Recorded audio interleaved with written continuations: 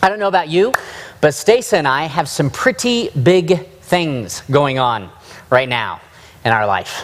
Anybody relate to that? It seems like personally and professionally and ministerially and spiritually, there are, I don't know, it's like a critical day and a critical month and a critical year that we're on the cusp of. Just big, life-transforming, ministry-impacting, mission-critical kinds of things. Anybody relate to that? Big stuff. Anybody have big events that you're either in or just past or is looming large in your immediate future? Big events? Yeah. Tim's back to going, my PhD is almost done. So that's kind of the backdrop, if you will, of what I want to talk about tonight. We're house selling and house buying and negotiating some things and deal making and ministry shaping and church reaching and mission achieving and doing life transforming things with us and with other churches and with other teachers and in our own lives and in some friends' lives.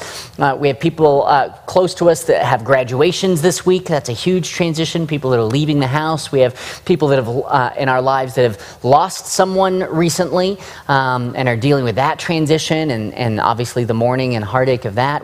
So just big things, changing houses, changing jobs, ministry opportunities. Just I don't know what your life necessarily looks like. I know what a lot of your lives look like, but it just seems like right now there's these big things going on.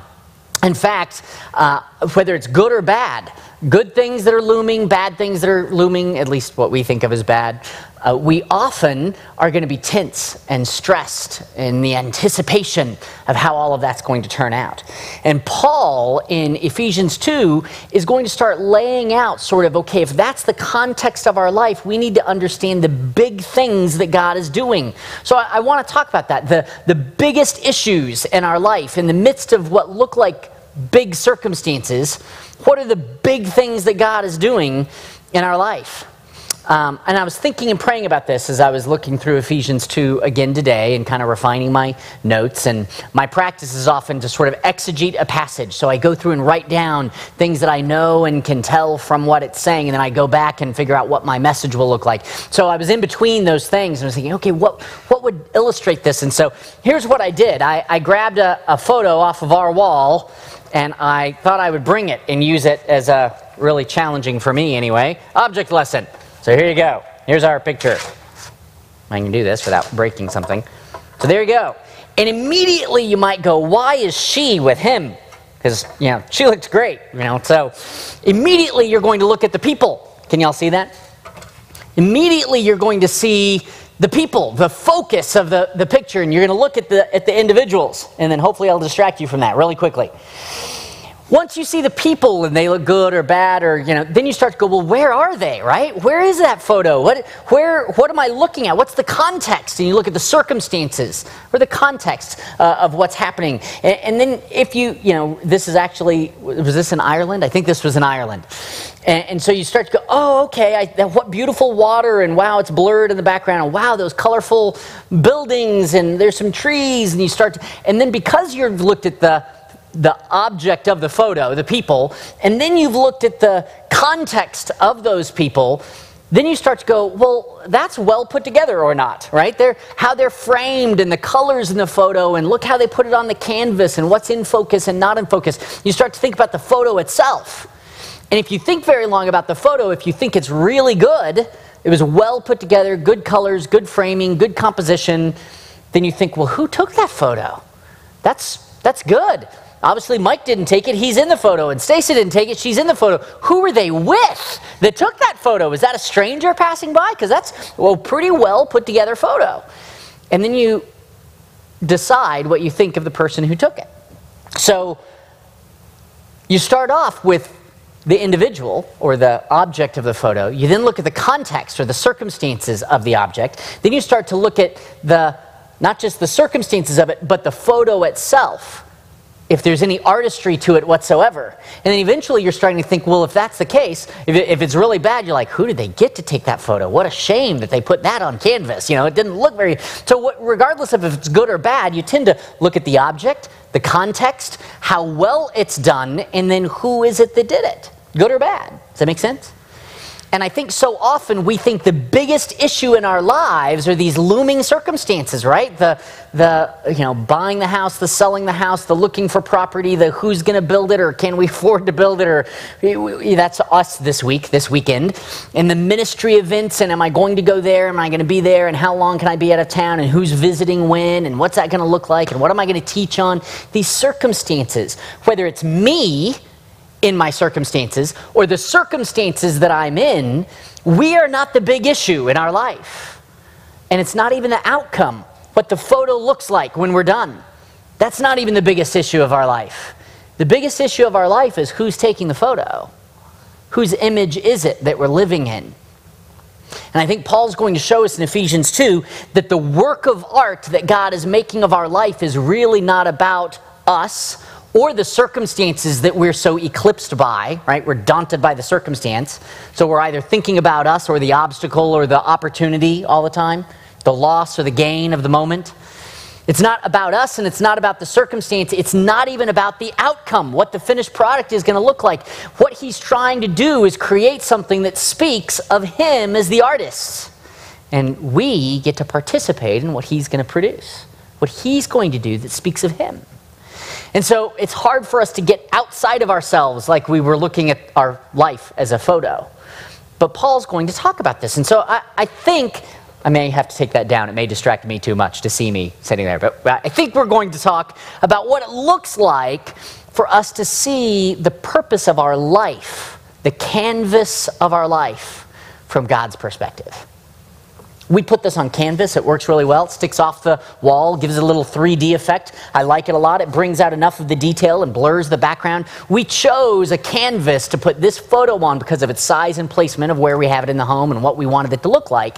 And I think God has done that for you and I. He's chosen not just the context of your life, but even the fabric, what it is like and what it is not like for the purpose he wants to fulfill. And it's going to speak of him in the end and not of you, not even of the result. Okay, so look with me in Ephesians chapter 2, and we're going to go really verse by verse through verses 1 to 10. In the very first verse in Ephesians 2, hopefully you got caught up, if you have the study notes, you've gotten caught up on what we've been talking about up till now. And in chapter 2, verse 1, he says it's kind of like a cold splash of water. He says, "And you were dead in your trespasses and sins." Now, why would he say that? He's saying you're not now, but you were. And I think the biggest, talking about what's big in our life, what looms large, the biggest problem for the unbeliever, the biggest problem for an unbeliever in this temporal life is they don't know how dead they are. They're in their trespasses, they're in their sins, and they're dead in their trespasses and sins, and they don't realize how dead they are. They don't realize their need for life because they don't realize they're lacking life. They're still hoping for life from the very trespasses and sins that he's talking about in that verse. And we're going to see how they try to draw life through trespass and sin. He's going to kind of exegete this for us, or I'm going to exegete what he said, I guess. They're trying to draw life from their circumstances and the very nature of trying to draw life where there is no life, trying to cause life where there is no life, trying to be the source of life where God is not being the source of life. That is the very nature of sin. Trying to be the cause of our own solutions, trying to be the one that accomplishes what we need is the very nature of sin. So if I'm trying to draw life from how well people like me in my job, or if I'm trying to draw life by a barter relationship with my spouse, I'm going to do what they require so that they'll do what I require. Maybe we can survive that way as if there's enough to go around if we'll just keep feeding off of each other like that every single day. I'm getting my identity from how well my kids behave. That must say something about me. I'm doing better than my parents, right? Or doing how well I do my job, whether they recognize me or not, I'm better than the guy in the cubicle next to me, trying to draw life, draw identity, draw value from my circumstances. If I am successful at that, I must be God, because I'm able to cause life where I want it. Doesn't that sound like God? So the biggest problem, I believe, looming large in the context of an unbeliever's life, the biggest problem is that they don't know how dead they are. And that may not pertain to anybody in here. We may all know Christ. You may even understand what I mean when I say Christ is your life, at least something of what that means. So what's the biggest problem for a believer? if the biggest problem for an unbeliever is that they don't know how dead they are, the biggest problem for a believer is we don't know how alive we are in Christ. The biggest problem, it says, you were dead in your trespasses and sin. You were dead. And our problem is, as an unbeliever, we don't know how dead we are. And as a believer now in Christ, we don't know how alive we are. We're still trying to draw life from circumstances and from our own ability to impact them and get what we need from them and from each other. Our biggest problem, I believe, as a believer, really, if I could sum it up, the biggest thing that we think is looming large in our life is, how do I get my needs met? Because I don't realize how well my needs are met already in Christ. So Ephesians 1 was all about Paul praying how he wants us to have a wisdom and knowledge and perspective that God has of all that we already have and all that we already are and the value that is already ours and the hope to which he's already called us and is accomplishing in our life and the power that's already at work for us to experience Christ's resurrected life. And he's not praying that we would have those things. He was praying that we would know what we already have. And so he ends that. Remember, there's no chapter markers when Paul wrote this letter. He's just writing a letter. And so he ends going, that's my prayer, that you would know this power that's at work in you. And he's describing that power that was at work in Christ is at work in you. And you were dead in your trespasses and sins. And the biggest problem I think we have is that we don't realize how dead we were. And so we don't realize how alive we now are. We're trying to get life instead of live from him as our life. We're not dead in our trespasses and sin, but we're still trying to be God in our circumstances, which is trespass and sin, right? It's me being an affront to him because I want to be the cause of what only he can provide, and in fact has provided. See the problem? It's not what we have, it's what we know. It's not what we lack, it's what we don't know. And so Paul's prayer is that we would know what we've got. And then he says, you were dead and you didn't know it. And so now that you've been brought to life, you don't know it. Isn't that crazy? So that's verse 1. It's going to be fun, right? He keeps going and he says, you were dead. Here's my question for you. You were dead, so why then and not now? Well, because our source of life has changed. You formerly walked in trespass and sin. Verse 2 says, well, let's put them together. You were dead in your trespasses and sin, verse 1. And then verse 2, in which you formerly walked according to the course of this world, and according to the prince of the power of the air, meaning the enemy of our soul, meaning Satan himself, of the spirit that is now working in the sons of disobedience. He's saying you were part of a group of people that was walking as the world walks and is programmed by an enemy that wants to destroy us. And since his agenda is our death, and we're living according to the rules and system that he set up, then of course are trying to live the way he prescribes according to the world without Christ as our life, then living the way he lives is death, because that was his agenda all along. He is lying to us about what life could be so that we're pursuing a life that only produces death. And the better we do at trying to get life from death, then the more we have hope in it and the more we experience something very unlike life in Christ. That was his agenda. So you aren't now, if you're in Christ, you aren't a son of disobedience anymore. You've been reborn, right? You've been remade. The son of disobedience that was Mike Daniel was crucified with Christ and no longer lives, but Christ now lives in me, and that changes my source. So the life that I live in this body, I can live by faith. That means dependence. Instead of me being the source, I'm going to trust him to be the source. Live by faith in the Son of God who loved me and gave himself for me. My source has changed. My birth has changed. My nature has changed. I was a son of disobedience who lived according to the pattern of the world, trying to draw life through trespass and sin. Now, I may still choose to live that way, but my nature has changed. I'm no longer a son of disobedience. I'm a son of what? God. I'm a son of God. You're a child of God. And so your source for life has changed. The problem is we don't know how alive we are in that source. We're still trying to draw life often from somewhere else. They're still around though. There's a teaching that says, you know what, all of humanity was brought into union with Christ. And so when Christ was resurrected, all of humanity was brought into union with God. And he's very much saying, you once were part of those who are still a part of that group of the sons of disobedience. Watch how he says it. You were dead in your trespasses and sins, in which, whoops, I lost my spot, in which you formerly walked according to the course of this world, according to the prince of the power of the air, of the spirit that is when? Now working in the sons of disobedience. We haven't all been brought into the family of God. Only those who, according to John 1, would receive him and believe upon him, change our dependence from us to him. And we don't realize that in doing that, we've entered into his death to the world and our life to God, our resurrection to him.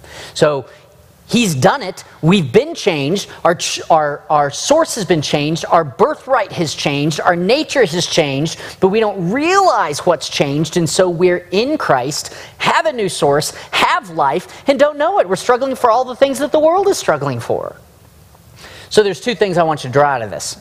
Two takeaways, if you will. Takeaway number one is that there are people now where you were. And you didn't cause yourself to be there, you were born there. They didn't cause themselves to be there, they were there. And for me, I get frustrated with every traffic jam and every poor customer service thing and I get frustrated with so many things, and we need to understand they are trying to live life according to the system set up by someone wanting them to walk off a cliff every single day. They're obeying traffic signs that cause them to run into each other solically in every single circumstance. They're following rules of living that literally bring them into death in every circumstance, in every moment, in every relationship of every day of their entire life, because they are sons of disobedience. They are following after a way of living that is death. And so what should our response be to that? We were born just like them, and we've been reborn by the grace of God as something entirely different. How should we feel about those that are where we were? He's going to lay out God's perspective of us, and God was never where we've been. He was never operating contrary to his nature. Christ was never trying to draw life from us. He came to give, not take life. To give it more abundantly, not take it from us at our expense. He was never operating by those rules.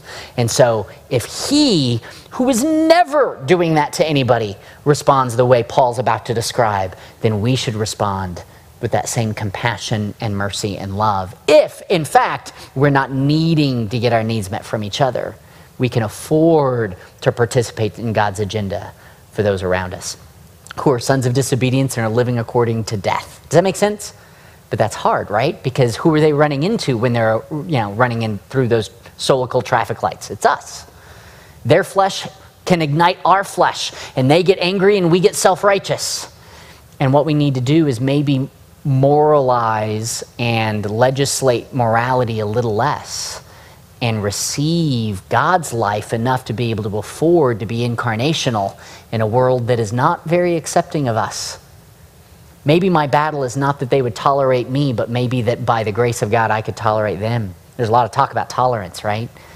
Maybe I need to stop when I don't need to stop and yield when I don't need to yield, right? Maybe what's in my picture needs to be different than what's in their picture, since I've in fact changed. Does that make sense?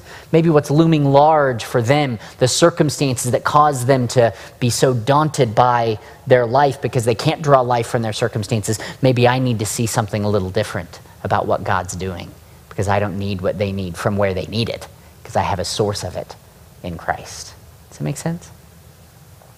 Okay.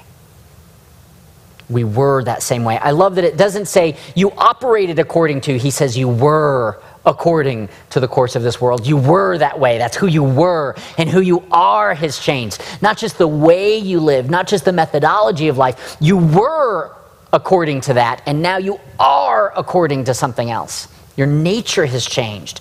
We don't know how alive we are. Our nature has changed. We don't just have a better way of getting our needs met. We have a whole different mechanism of living. We are different. So takeaway number one is simply that they are where we were. Be compassionate. You can afford to, and they can't. They can't. You have abundant supply of the fruit of the Spirit, and they don't. So who's going to make up for their lack? Them? They're wrong. You're right by grace, but still you're right. They're wrong, and yet they can't afford to pretend. They can't make themselves not wrong. Only you have the margin to tolerate them. We don't need their tolerance. God has given us his tolerance. We don't need it from anybody else. God has given us his compassion. We don't need it from anywhere else. God has given us his mercy and his life and his love and his acceptance and his righteousness. We don't have to legislate anybody else's. Now, I'm not telling you that right isn't right. I'm saying you can legislate morality all day long, and all of those people that you're forcing to behave the way you want could still go to hell. We haven't really changed anything eternally. We've just made ourselves more comfortable. We've made the world look more Christ-like without it ever knowing Christ. Godliness without God, which is exactly what Adam wanted in the garden, right? Now, I'm not against laws that legislate morality. I think that's what laws are for. I'm not against enforcement of those laws so that people don't hurt each other, which again is what the laws are for. But I don't think our agenda in life is confined to the circumstances of the canvas of our life. I think that we're about something bigger than our circumstances. Paul's going to continue to talk about that. Takeaway number two is this. If you reverse engineer this, it went forward saying, you were dead and you're not now because you were walking in trespasses and sin. But why did you walk that way? Well, because you were by nature according to the world and not of God. So there's this, the reason you were dead is because you're in trespass and sin. And the reason you were in trespass and sin is because you were living by the wrong economy of life. And the reason you were doing that is because your nature was designed by your enemy. So of course you're going to experience death. See how that? But what if we went the other way? What if we reverse engineer this by saying that since you aren't a son of disobedience, that's not your nature, and you don't operate according to the world, which is according to the enemy's programming of your life for your destruction, which means you're not walking in trespass and sin because you no longer have to. You have a better option for your source. It's just what dead people do. And that's not who you are. Then what does our life look like? Then what does our life look like? If who we are has changed, so we're living by a different economy, so we're no longer needing to live in trespass and sin, trying to meet our own needs, then, see, doesn't that leave a wonderful empty space? What if I don't have to be the center of my own story? What if I can actually afford, by the grace of God, to enter into other people's picture? What does it look like? He's going to start to unpack this a little bit more. Verse 3 says this. He's still on that same track. Among them, right, there's now an us and them. We're not against them, but there's a them. All right? The dividing line is not between two churches on two opposing street corners. There's only one body, but not everybody's in the body. There's only one Spirit, but that Spirit has not brought everyone under subjugation. We all choose submission to the Spirit of God, but not everybody has chosen that. Some will that haven't, and some never will that haven't. Some that have don't know what it looks like. But among them, we too all formerly lived. No one is exempt from our tolerance by grace. We've all been there. That person is evil and self-righteous and full of pride, just like I was. Every time I accuse anybody of anything, that person ran that red light because they're needy and full of themselves, just like I was. Right? I need to finish all of my complaints that way about anybody else, just like I was. Right? Because we all were formerly just like them. And here's what that meant. Verse 3, I'm sorry, I keep jumping off course. Among them we too all formerly lived in the lusts of our flesh, indulging in the desires of the flesh, which means independence of God, and were by nature children of wrath. In other words, the result of living after the flesh and indulging in the flesh is by nature receiving the wrath that the flesh causes. But even as the rest, he's saying we were just like them. What they're doing, we were doing. Different circumstances, different context. Your picture might have looked a little different, but it was all the same colors. Right? You're in the same boat that they were in. We were all there. Verse 4. But God. Oh, underline that 30 times. but God. You couldn't change, you couldn't intervene, you couldn't fix, you couldn't live on a higher level, you couldn't choose to be moral, you couldn't be the producer of your own solutions. You were impotent for change, but God could intervene. The one who didn't deserve to have to is the only one who could, just like you today.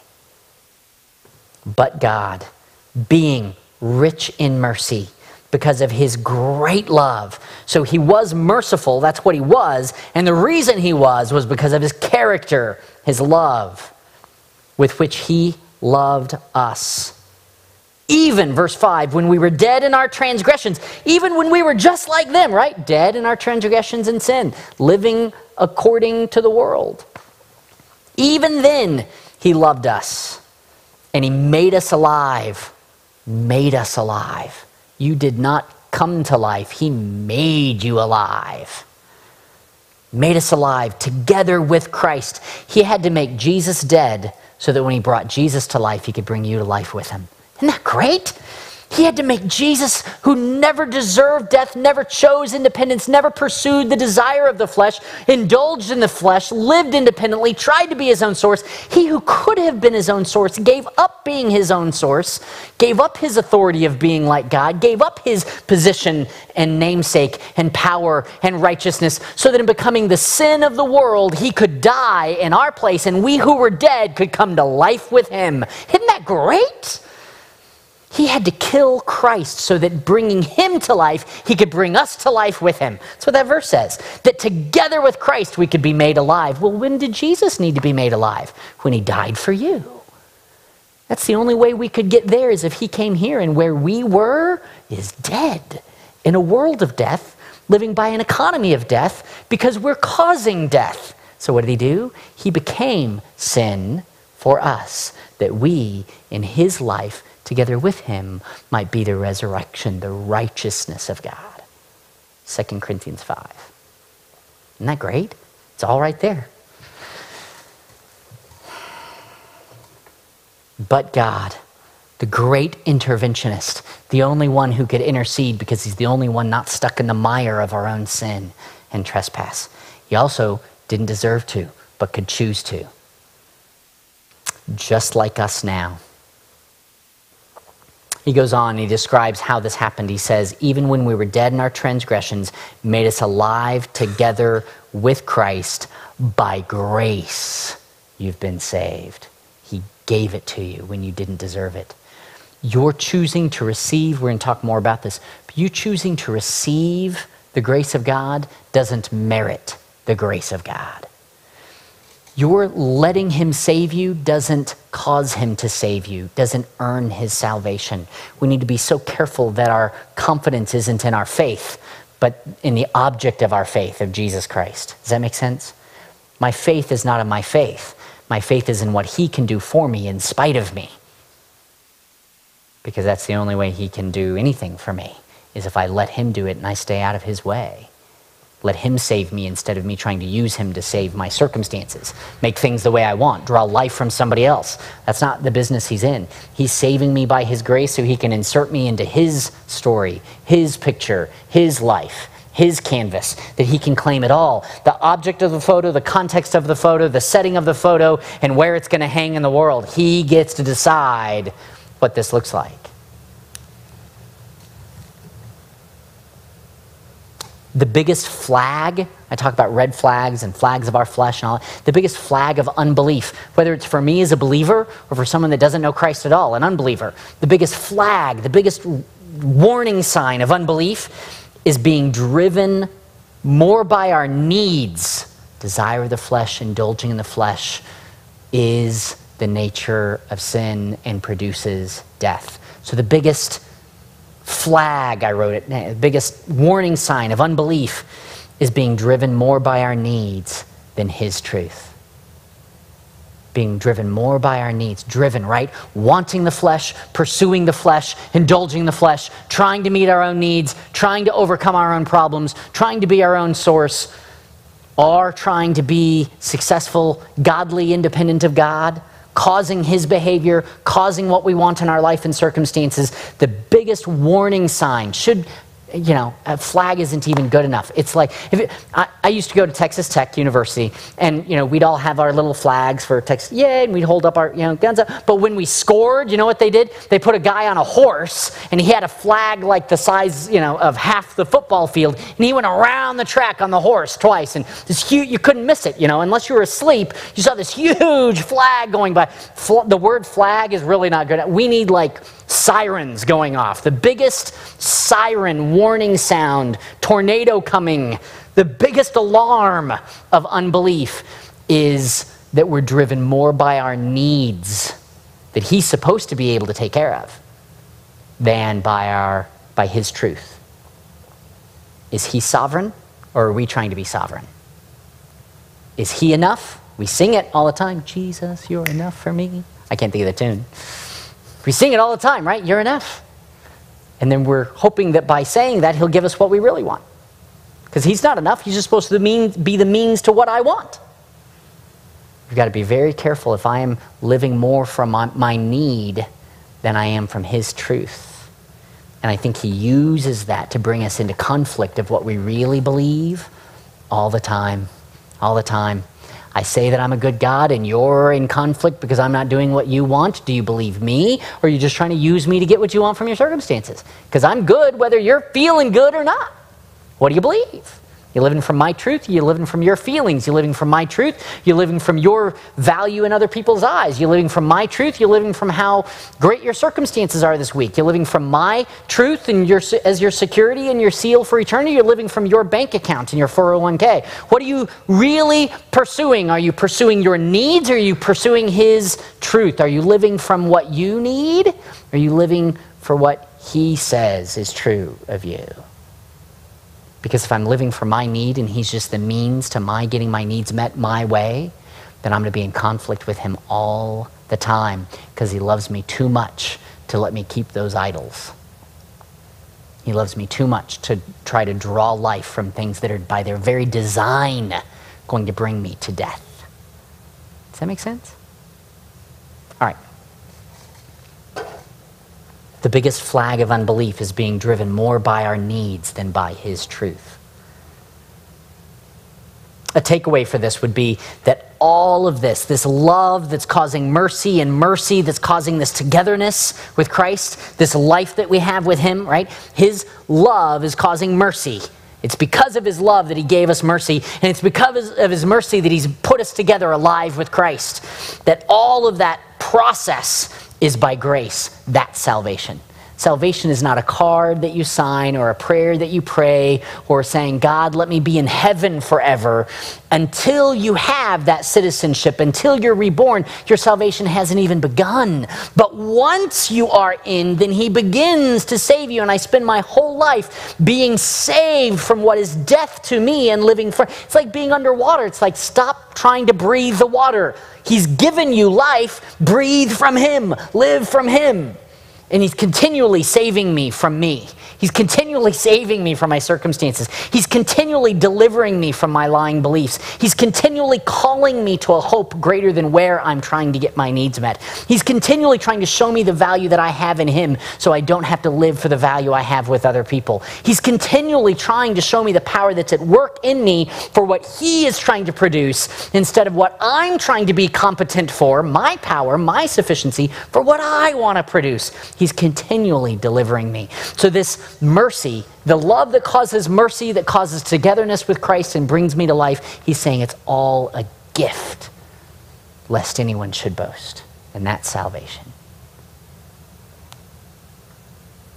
Salvation is not God for you. God is for you, but that's not your salvation. God is crazy about you, but that's not your salvation. It's not just God for you. It's not even just God with you, though that's necessary for salvation. Without Christ, who is God with us, Emmanuel, there is no salvation. But that isn't what salvation is. Salvation is the grace sufficiency of God in you, the togetherness with Christ being brought to life. He is your salvation, and you and him. Him and you and him. That's together, right? You're no more in him than he is in you, and he's no more in you than you're in him. That's quite the mystery, right? Best examples I can have are things that are in each other, that permeate each other. It's the tea bag in the water. I've given that illustration a lot. It's the cucumber in the vinegar. Is it a pickle now? I don't know. When did it become a pickle? It's becoming a pickle. I don't know. That's us in Christ. He's in us and we're in him. And he's changing who we are. We're taking on who he is. We're in, but we're increasingly experiencing and being transformed by our inness with him. Verse 7 says this. All of that is true. We're saved by grace, lest no one should boast, so that in the ages to come, here's the purpose. Don't miss it. Here's what God is doing. That in the ages to come, he, God, might show the surpassing riches. What is it surpassing, by the way? Everything. The surpassing riches of his grace in kindness. That's how his grace is demonstrated, in kindness toward us in Christ Jesus. God giving you what you want in your circumstances might actually be contrary to him revealing his kindness to you in Christ. He wants to reveal his kindness to you in Christ. Not his kindness to you in real estate. That's what we're dealing with this week. He does that also. But his agenda is not what he's going to give you apart from Christ. It's that he's given you Christ and you get to walk in the favor and joy of all that you have in Christ. And sometimes that is demonstrated by how good he is in your circumstances. And sometimes the goodness that we have from God in the person of Christ by grace is demonstrated by how great life is with him in bad circumstances. And his sufficiency is revealed both in his blessing to us and his blessing to us in circumstances that aren't a blessing to us. He's bigger than the canvas of your circumstances.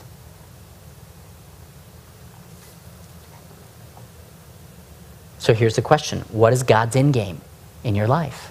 What is he working toward? We have all these big issues that are looming large in my life, like tomorrow, tonight. Big, right? Big stuff. Career changing, life changing, circumstance changing. Some of us, it's finance changing, it's career shifting, it's relationship shifting. I don't know what you're dealing with, but we have big things. Sometimes they're seasonal. Lately, they're daily. I don't know what God's doing. I mean, I know what he's doing, but I don't know what he's doing. And each of those things seems like they're piling up on us this week. Some good, some not. Here's the end game. Here's the question. What is his end game? What is the purpose that he fulfills by such love, mercy, grace, and union, and power, and life in us? He's put us in life with Christ and brought us to life with him so that by his love, bearing mercy, bearing salvation by grace, what? What? The answer is this, that he, not you, that he might show the surpassing riches of his grace, surpassing every need, surpassing every other desire, surpassing your desire to be your own source. You'd rather have him. See, that's what he's trying to convince you of. That if you even could cause your own outcomes, you wouldn't. That's where he's bringing us to, because Christ could have, right? Christ could have called the angels and being taken off the cross, and that's what he wanted, to not go to the cross. But he chose what God wanted over what he wanted and what he could have accomplished. For me, he has to limit what I can do so that I depend upon him. But what a great thing when in circumstances, one thing at a time, one circumstance at a time, as he continues to save me from the flesh that I have been operating in for so long and from the system that I've been in for so long, as he continues to deliver me from the old me. It's gone, it's dead, but I still live like it's me. A lot of times I forget. I don't know how alive I am. As he continues to do that, what he's doing is convincing me that I wouldn't even choose my own way if I trusted who he was, even if I don't know where he's taking me. I may not know how he's going to meet my need, but I'd rather him meet the need than even my meeting the need if I could. And I can't. Even if I could, as Christ could, I wouldn't, because of the character revealed in Christ of God. Does that make sense? If you could do anything that God could do, which is what Jesus could do, what would keep you from doing it? Why would you follow him when you didn't have to? Why would you submit to him if you didn't have to? If you could meet all your needs, why would you wait on him to meet them? Why would you do that? Isn't that a great question? Why would I let him do it his way if I really could do it my way? See, he brings me to that place by my failure so often that I can't do it. But what if I could, as Christ could, eventually, because of the love of God and the mercy of God and the grace of God and the sufficiency of God and the power that he has at work on my behalf, I could give up even what I wanted to do, even if I could, for what he not only can do, but is doing, even if I don't know what it is.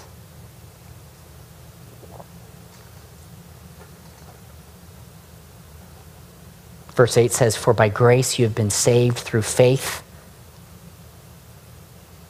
By grace. It is grace that saves you. Faith is the means that the grace saves you. By grace you've been saved through faith, and that not of yourselves. Your faith doesn't cause it. It is the gift of God. If I wrapped up a gift for you and gave it to you and it was worth more money than you could ever make, here's a gold bar, right? And Teresa over here unwraps and goes, "Oh, it's a gold bar." And someone goes, "Why did you give it to you?" "Because he knew I'd accept it." No, I don't think so. That doesn't somehow warrant what he gave you. It doesn't make any sense. He's given us Jesus Christ, and our receiving Christ doesn't somehow warrant our getting him. It's just his gift. It's just his grace to show how good he is. And what do we do with that gift that he's given us, that he said at the end of chapter 1 that he took all things and put them under Christ's feet, and he took Christ and he gave him to the church, to us. And then what do we do with that gift? We go, great, now maybe I can use that to get what I really want. Maybe I can use that to get what I really want. Now, I don't want to put you under condemnation. In fact, I want to do the exact opposite, because he knew that's what you would do. And that's why he saved you in spite of you and gave it to you and didn't make it up to you. I mean, it's not your doing, it's your receiving. And your receiving doesn't merit his doing. That's why he just did it. So that now that having done it and you received it, and with all my mixed up motives and all my trespasses and sin and all the death I still choose to walk in even though I don't have to, he can begin to show me not how bad the death is, but now in Christ he can begin to show me how good he is, that he might reveal through his gift of Jesus Christ the surpassing riches of his grace and his kindness towards us. He is wooing you because he always knew you would try to use his gift to be and do and get what you want besides his gift. And he's just trying to reveal to you how good he is, so you give up on all else that you want from him but him, because he's enough. It's not your job. I'm not telling you to change your heart. You can't change your heart.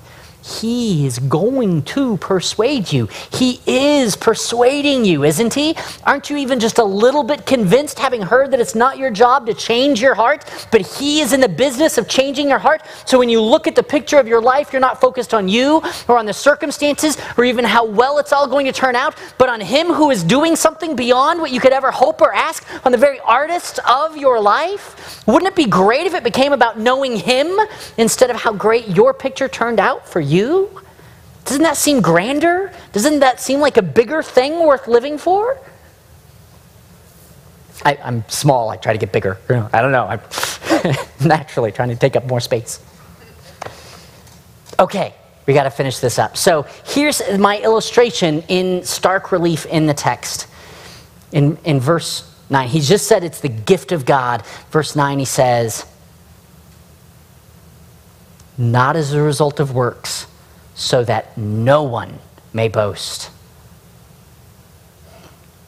Neither your faith nor his grace speaks of you. Neither your faith nor his grace speaks of you. You don't get to boast in how much you trust God, because that doesn't save you, right? How great your faith is. The object of your faith saves you, right? When you get on a plane, the next time you take a trip, I don't care how easily you get on and how confident you are how it's going to go, it neither helps the plane fly nor causes it to crash. It's how, right? It's the object of your faith, not the faith that will make you fly.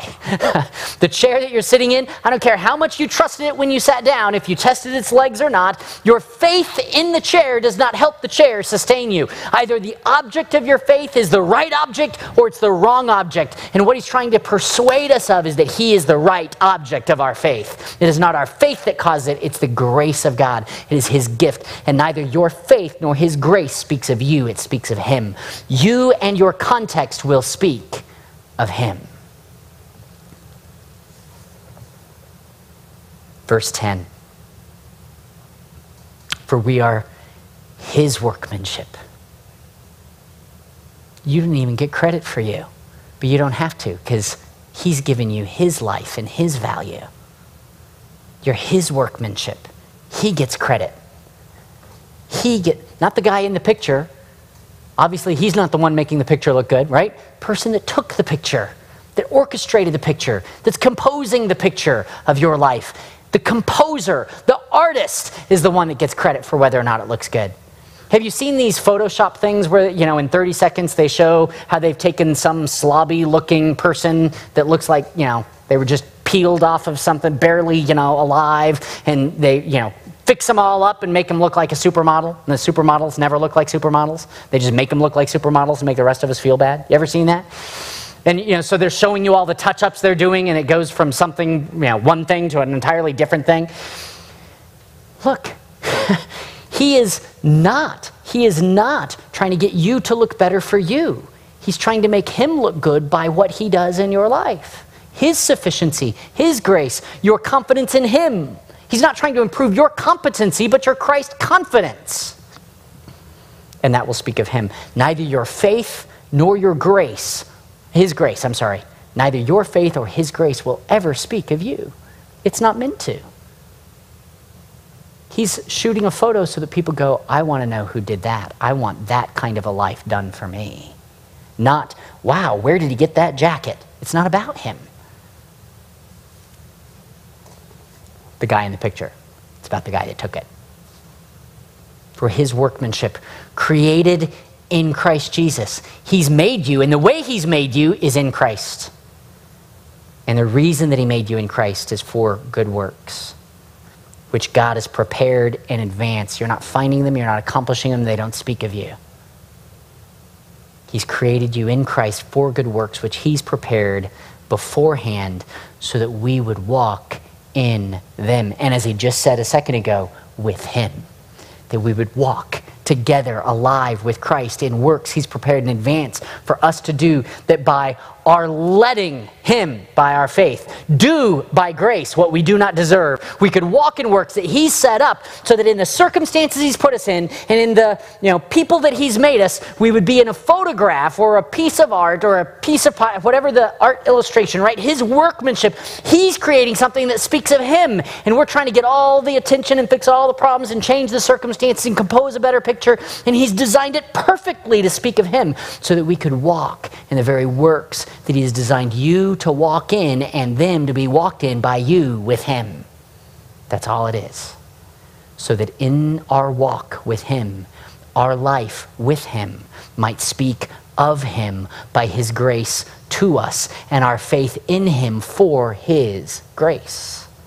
It speaks of him. It's by him, it's for him, it's from him, and it's to him. It speaks of him. You are created in Christ for good works, but they're his works. What are you created for? Christ's work. You're created for Christ's work. But don't think that means you've got to turn around and be sold out to do things for God. It means that you're supposed to be radically available out of your confidence in Christ for him to do his work through you. His work. So that when he's working on you and he puts you on the wall, people walk by and think of him and see him and want to know about him. He's created a work of your life and of who you are because you are in Christ, so that as people see you, they know him. What a great artist there is in your life. That's what he's up to in your life. The biggest revelation, right? This is a lesson of big things, right? Biggest flags, biggest lies, biggest struggles. The biggest revelation for most of us is that God's glory is his job by grace. It's his job. His glory is his job. We are not trying to be what God has made us. We are what he's made us. We're not trying to live the life he's called us to. He is the life he has called us to.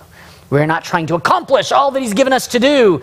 We are what he is doing, and the circumstances are the venue in which the canvas in which he's going to display his power his artistry, his sovereignty, his love and mercy, so that in his grace and sufficiency to us, whether it's through giving us good circumstances that speak of him because we can't take credit for it, or it's sustaining us and being sufficient for his supernatural joy and peace and patience and love and kindness and faithfulness and gentleness and self-control, right? The fruit of the Spirit, whether it's displaying those things in circumstances where they don't make sense at all, regardless of the context, he's put us whom he has made us in Christ in that context so that uniquely you will express something of him and his grace for his glory that only he could accomplish, not you.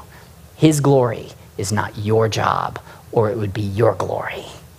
But his grace to you is the only thing that will ever be to his glory. So what's our job? To let him do his work? To let him hang us where he wants us? To be deliberately on display for him to use for his glory in other people's lives? To receive his work in the context of it so that it can speak uniquely of him in ways we couldn't, somehow mechanize? Maybe God really is enough for you. And maybe what he's doing in your life and circumstances really will accomplish his glory because his grace really is enough for you. And our job is not to get where he wants us. And our job is not to be who he wants us to be because he's put us where he wants us. And he's made us who he wants us to be.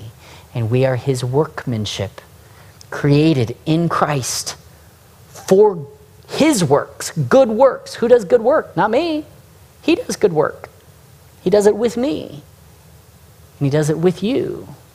And he's prepared them in advance, just as he's made us, to walk in them by his grace and for his glory, so that his renown is increased by how well he is gracious and works in us, regardless of our circumstances. Isn't that cool? You're his art. And he's prepared circumstances in which he's going to use his artistry of you to bring about his artistry in others. You become, from the canvas to the brush, right? You become useful to his work, right? He's making a beautiful museum and he's making a lot of great art to put us in. And we all together will increasingly speak of him. Isn't that great? Let's pray together. Father, it's hard for me to accept that the work you have for me to do is really your work to do through me. That's just a hard thing sometimes. But God, my job, I am increasingly convinced my job is to be available to you and to submit my agenda to your agenda so that you can do what you want and you can be enough for what I need so I can afford to be available for what you want to do through me. That this circumstance isn't for me, it's for you. And my needs are not going to be met by what I do, but what you've done. And the value that I have is not going to come from how well I respond or accomplish anything, but what you have already done in response to my need and accomplished on my behalf. And that when you have raised me and you have seated me with Christ, that there I am in his finished work, and his rest is my rest, and his hope is my hope, and his power is my power, not because I deserve it, but because you, Father, deserve me. And so I am yours, not because I deserve your name, but because you deserve for me to be completely and totally yours. That our lives today, tonight, this week, this month, our circumstances, our homes, our families, our finances, our health, that God, they would all be the context of your workmanship that speaks of your artistry and sovereignty and love and grace of a God that the world that does not yet know you desperately needs, and that we are here still hanging in this world on display for your sake so that they might know how dead they are apart from you, and that we might come to know how alive we are with you. We pray this in your name, Jesus, and to your glory. Amen. Amen.